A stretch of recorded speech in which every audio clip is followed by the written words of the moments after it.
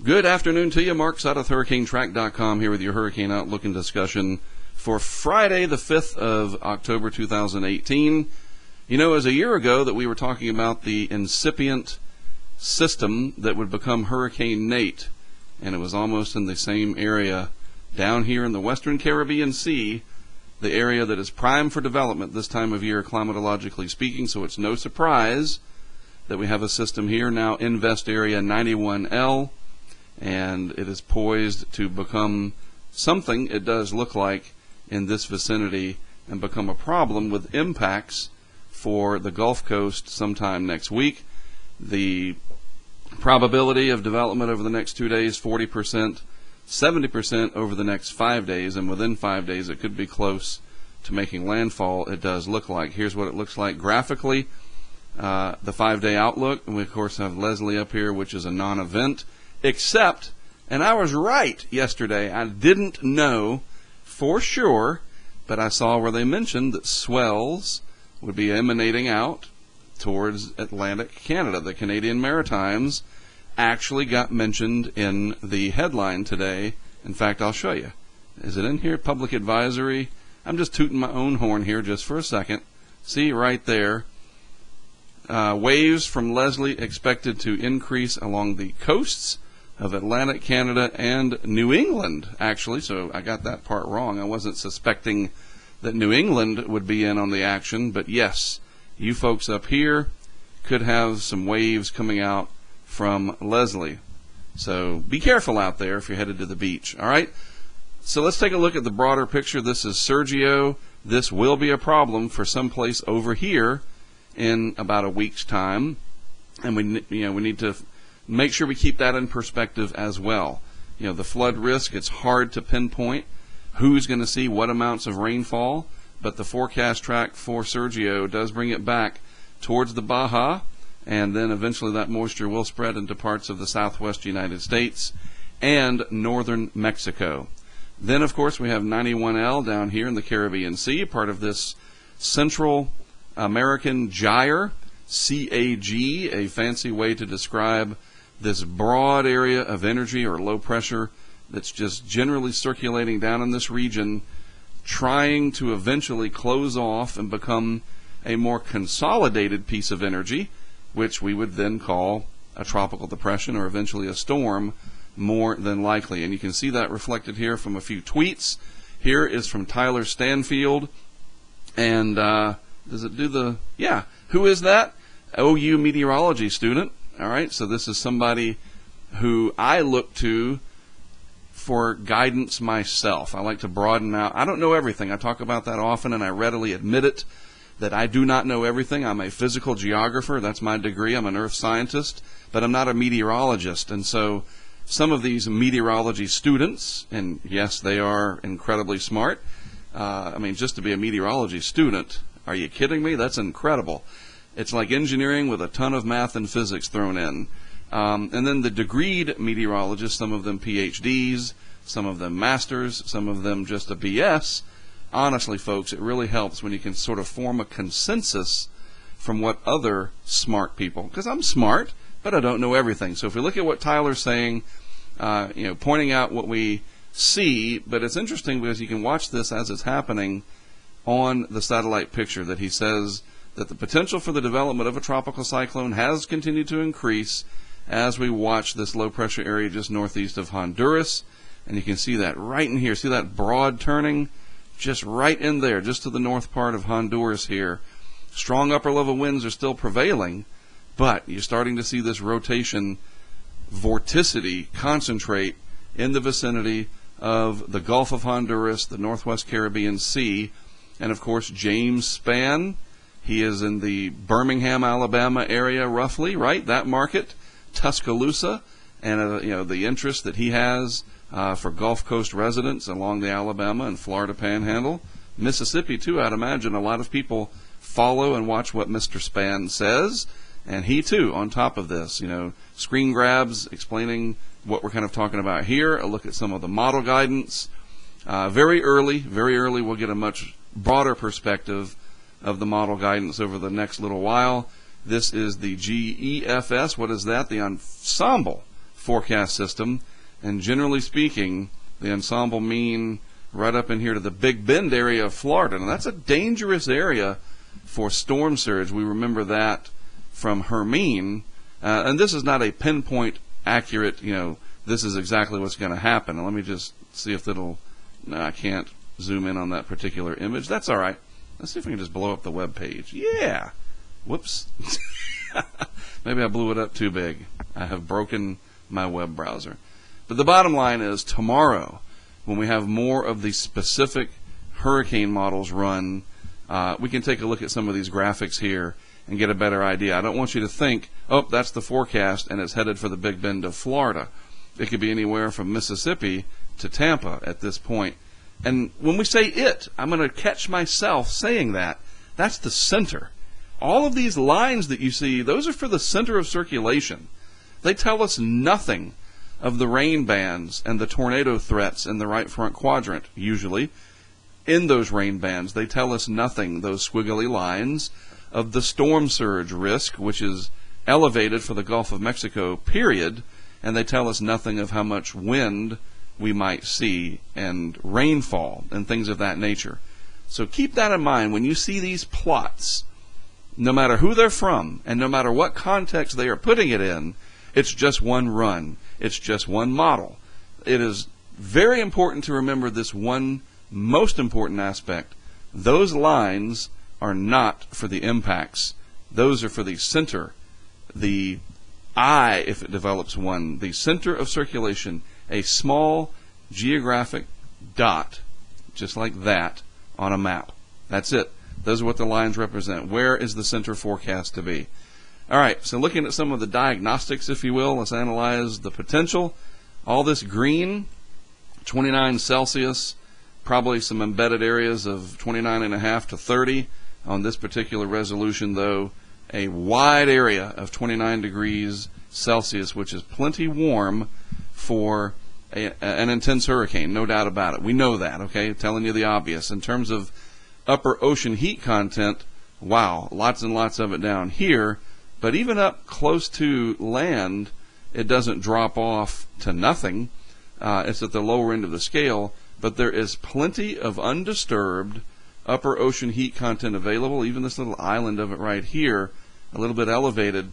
So there's definitely enough energy in the ocean, the Gulf of Mexico, to fuel a hurricane. But remember, that is the word that people sort of look for the most. And I get that. It's a sensational word. I use the reference of Jaws frequently, where the mayor talks to the police chief that, you say barracuda, and people, whatever. But when you say shark, it's the same kind of thing. Tropical storm, yeah, people pay attention, and it's a tropical storm coming. You say hurricane, and it obviously gets a lot of people's attention, more so than usual, perhaps. But we have to remember that a hurricane is more than just about the wind. Well, how strong is it going to be? When people ask that, they're asking about the wind.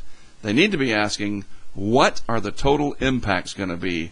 And for all of these areas through here that this could impact, I don't know. We're going to have to wait and see. It could be anything from 40 to 60 mile per hour wind to a Category 2 hurricane. That's not out of the realm of possibility, okay? And from a couple of feet of storm surge to 10 feet or more. These are all reasonable expectations when we don't even have a named system down here yet.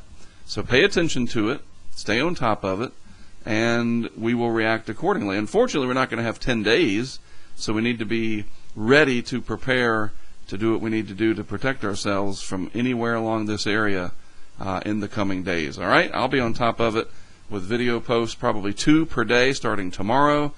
And then, of course, on Twitter. I'll talk about that at the end just to remind you. So real quick, let's go over the models, all right? We'll just compare the European, the GFS and the European. We'll start with the GFS. Catch my breath here. This is the 5,000 foot level, or 850 millibars. And just to point out what's what, nice area of high pressure. It's in the 90s here underneath that high pressure, sinking, deep layer ridging. And this is the energy associated with our Central American gyre down here north of Honduras. And of course, this menacing bullseye is Leslie, but Leslie is turning out to sea and will not be a problem. So let's just move this forward through time, and we see that the GFS through 48 hours there starts to consolidate this just to the east of Belize, and then stays offshore, becoming quite intense through the Yucatan Channel here at about 84 hours out, and it continues to consolidate and move into the Gulf, kind of ping-ponging, whatever, going back and forth, bouncing along the west side of the ridge over here, coming around the backside.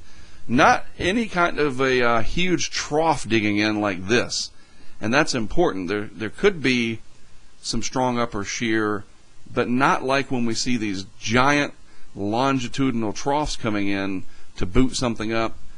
We think of Nate last year at the exact same time, roughly.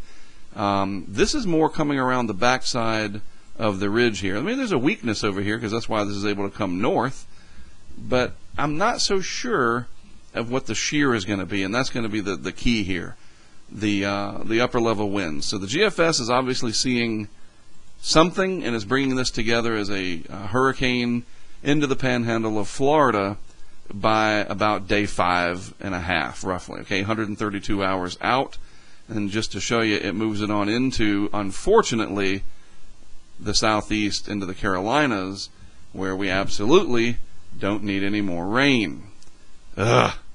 So I have to show you this because we have to be prepared for the full picture here. This is a week out. Now, it doesn't matter in one sense if it's a hurricane at this point. If it comes in as a big rainmaker and still ends up over here, it'll still be a big rainmaker.